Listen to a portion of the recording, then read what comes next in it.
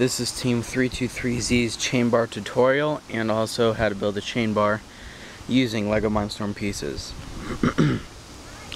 So first off, you will need to build some sort of tower. What I have here is just one single bar coming up. That's going to act as a tower, and this right here is just for support, so it doesn't fall over. The next thing you'll need is an axle. So I'm going to use this as an axle. And then most likely if you're in the VRC competition, you want to point at the highest point at your robot so you can get the most height. So I'm just going to stick at the top. And then I'll need one of these spacers, or if you're in the VRC competition, axle collars. So I'm going to stick that on the end, like that. And if you're building a chain bar, one important thing to remember is that the top axle cannot spin freely. It has to be fixed at a certain point. So I kind of came up with a little something to hold it there. So I'm getting a bracket, one of these, and then a connecting piece, sticking it on there. I'm going to stick it on, and then I'm going to grab this. There's a little hole right there that I'll slip the axle into, like this. And then I'm going to stick two connecting pieces, two of these, onto the holes right here. Then I'm going to grab an L bracket, a small one, and stick it on so it'll hold it together, like that. So now the axle is fixed and it does not move. The next part, I'm going to add another spacer, just so the chain does not hit the tower. So I'm going to push that in. Then you're going to stick your sprocket in.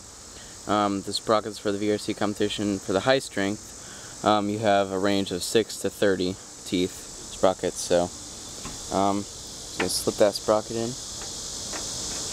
And then I'm going to add another spacer, just so it doesn't catch on the chain. And then you're going to stick your arm bar. I just have a longer bar. Most of the teams in the VRC competition use a long C channel, so I'm just going to slip that on, and then you grab your gear, whatever, stick one of these things in the middle, and then it's important to note that if you're going to be using high strength gears for the VRC competition, that you will need to put the circular insert so the gear can spin freely around the axle. It cannot have the square insert, or it won't work. So I'm just going to stick it through a small hole here. See the circular hole? I'm going to attach the gear. The gear attaches to the arm itself, but does not attach to the axle. So it needs to just kind of spin freely around the axle. See, the axle still does not move. The next part, I'm just going to add another spacer or axle collar to the end, just so it is held in. I'm actually going to use a small spacer, like that. So we've basically got the top part of our robot done. Okay, the axle does not spin. It's just the arm and the gear that spins. The next part is going to be the hopper or intake point. So you'll need, I'm going to stick the axle in first, another axle collar or spacer. Then you're going to stick a large spacer onto the axle on the other side of the arm, and then you're going to stick your sprocket. Once you get that, you're going to stick another spacer just so the chain does not catch on anything.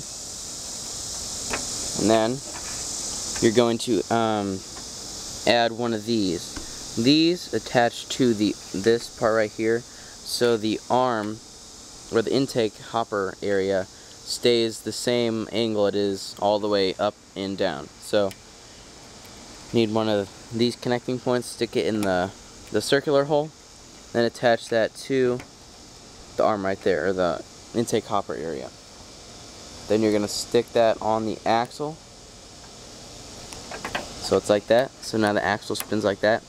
One thing to point out if you're building a chain bar is the axle at the bottom needs to spin freely around the pivot point down here, but also the axle needs to be fixed to the arm. So your sprocket at the bottom needs to be fixed to your armor hopper area. So right here. So I've done that.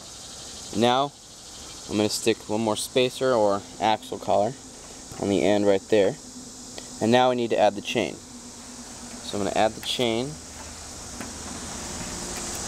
real quick. Maybe.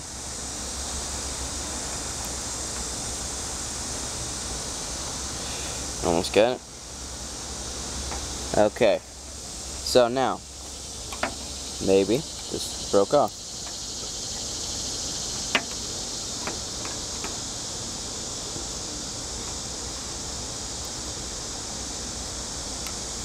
I think that should be on now. Yep, it's on.